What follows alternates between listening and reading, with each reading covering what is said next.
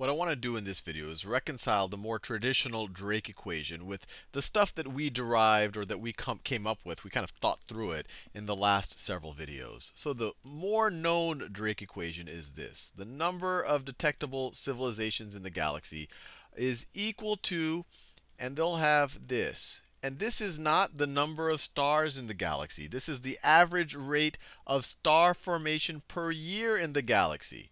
So so let me write this down. Average rate of star formation, which seems kind of unintuitive, and frankly it is, but hopefully we'll reconcile to show you that this and what we're going to show with the traditional Drake equation are actually the same thing.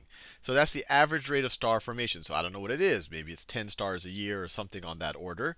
And then the rest of it looks pretty similar. So times the fraction of stars that have planets. So this product would give you the average the average stars with planet formations per year. You multiply that times the average number of planets capable of sustaining life for a star that has planets, for a solar system that has planets. So essentially, if you multiply this, this is the average new planets per year in our galaxy capable of sustaining life.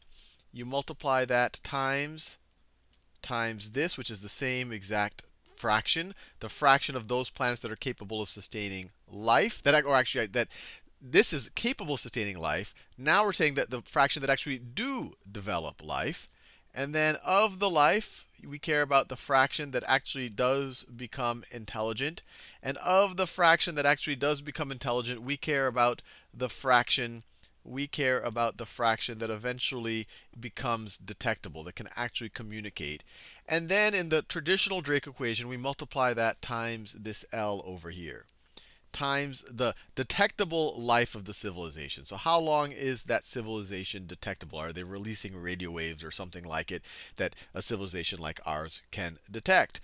Maybe there are other ways to communicate, and we're just not advanced enough. Maybe in a few years we'll discover, in a few decades or a few hundreds of years, we'll discover that all of the other advanced civilizations are using a much more sophisticated way of communicating that doesn't involve electromagnetic waves. Who knows? But this is what we're thinking right now. But anyway, the whole point here is to reconcile this thing, which is less intuitive, for me at least, than with this thing. Because I started up here with the total number of stars in the galaxy. The traditional Drake equation starts with the average rate of star formation. So it's like, well, how does the average rate of star formation gel with the total number of stars or civilizations that are now detectable? And what I want to do is diagram that out a little bit. And I'm going to make a few assumptions. I'm going to assume that this is kind of constant, that we're in a steady state. So this is constant, and we are in a steady state. The reality is that what would matter is the rate of star formation maybe 4, 5, 6 billion years ago. I don't know how long it has to be ago, so that now that it starts to become realistic for real intelligence and real detectable intelligence to exist. But let's just assume that this number is constant for most of the life of the galaxy. Obviously, we're making all sorts of crazy assumptions here, so why not make another one? But what I want you to show is that this is equivalent to the number of stars in the galaxy divided by the average life of a star, or the average life of a solar system. And if n divided by this t sub s, if that's the same thing as r star, then essentially we have the same formulas. And to see that they're the same, imagine this. That this year, so this is this year. So this is 2000 and, well, let me say this year. This year, let's say that we have r star. Let's say that this number is 10. We have 10 new stars in the galaxy. So this is, I'll just say it's 10. So r star is equal to 10. So this height over here is 10. That's what I'm depicting. So if I were to slide, I could show this is 10 units high or whatever. And then last year there was also 10, so on and so forth. Now let's go to whatever. Let's say that this number right over here is 10 billion years. The average star life is 10 billion years. So let's go back 10 billion years into the past. So the average life of a star is equal to 10 billion years. And we're assuming that this is constant. So 10 billion years ago this year, there were also there were also 10 new stars came about. And every year in between, you had 10 stars come about. Now, how many total stars would there be in our galaxy? Well, any star that came about, so we could go beyond that.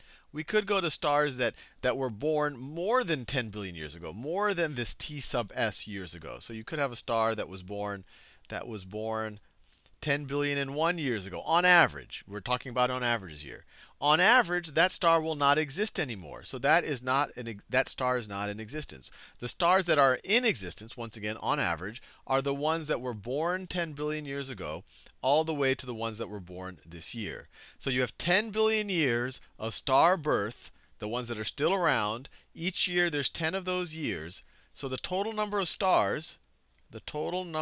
stars should be equal to the number of stars that are born each year, assuming that that is constant, times the average lifespan of the stars, times the average lifespan of the stars. And if you look at it, and once again, this works because if the stars that were born before this lifespan don't exist anymore, they've died out on average. We care about kind of this area right over here. 10 stars per year times 10 billion years. And now if you manipulate this a little bit, you'll see that we'll get the result we want. Let's solve for r, so we can just divide both sides by this t. So you get n star. So the number of stars in our galaxy now, making a bunch of assumptions, divided by the average life of the stars is equal to the average number of new stars per year. Is equal to the average number of new stars per year, and we get our result. If you replace this with the total number of stars divided by t,